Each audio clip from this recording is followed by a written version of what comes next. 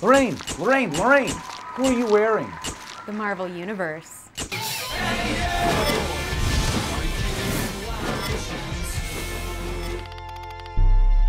Hello Fandomistas, I'm Lorraine Sink, and you are watching a well-dressed episode of The Watcher. Spring fashions are in, so today we're going to explore some of the new looks that have been getting attention in solo titles across the Marvel Universe. So get your cameras ready for that Marvel catwalk. The superior Iron Man highlights his new attitude with an all-silver look that has been catching everyone's eyes. And Tony doesn't want to have all those eyes on him without showing off his moneymaker. So his new suit comes with a clear faceplate. Ladies love the facial hair. Keeping her identity a mystery, the new Thor sports a helmet with a face mask, perfect to keep the paparazzi off her back. But regardless of the season, there's no better accessory than Mjolnir. Odin's son has gone a different route since the new Thor hit the scene. Shirtless, a tattered cape, and a left arm made of black uru.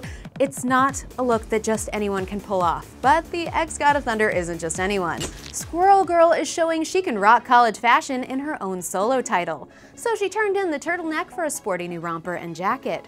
Her civilian look also wows by using her tail as a posterior enhancement. Let's just say this girl can really rock some yoga pants. You can't talk fashion without including one of Marvel's rising stars, Spider-Gwen. The minimalistic design by Robbie Rodriguez has a sleek look that really pops.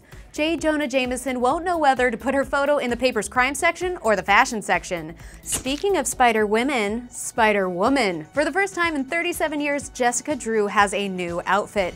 And thanks to Chris Anka, it's stunning. Sunglasses that double as a mask, a jacket that zips up to reveal her spidery side, and wings to allow her to glide between skyscrapers. Get the full look in Spider-Woman on shelves now. Ant-Man Scott Lang also is looking better than ever despite his recent fun employment. His red and black suit is topped off with a chrome helmet, complete with an ant communication device, of course. I hope those ants appreciate how good he looks. The must-have of the season, though, is Angela's new heavenly armor. This magical couture customizes itself to the wearer and forms wings from the liquid gold metal of her Ichor blades.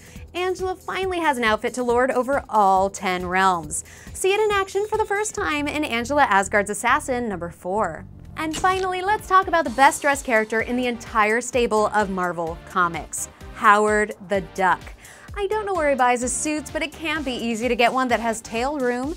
Regardless of where he shops, Howard knows that the clothes make the duck. Which heroes are sporting your favorite outfits? Tell me down below, and I'll see you next time, true believers. I'm Lorraine Sink for Marvel, your universe. Please be sure to like, subscribe, and check out these other marvelous videos. Oh, I'm sorry, no more photographs.